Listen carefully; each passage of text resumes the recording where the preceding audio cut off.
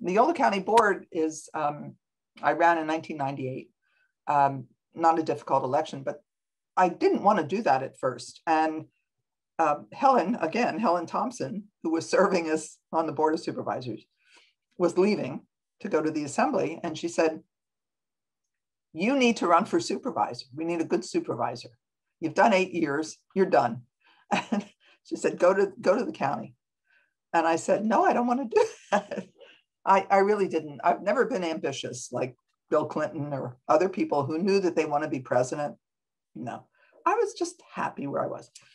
And she said, you can do more at the county level. That's, you'll have 2 aides.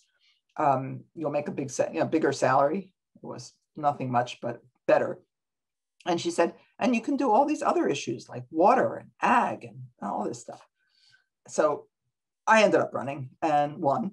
And it was very different from the city council. Boards are elected by district. So there are 5 members of a board, and in Yolo County, they were really different one from the other. And I mean, really different. And what you have to learn is you have no shared values about the county.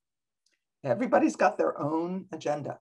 So what I did was, when I was first elected, I went with each supervisor and I spent a day with them in their district.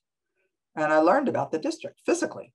What is it that I need to know? Who are these people? What's your issue?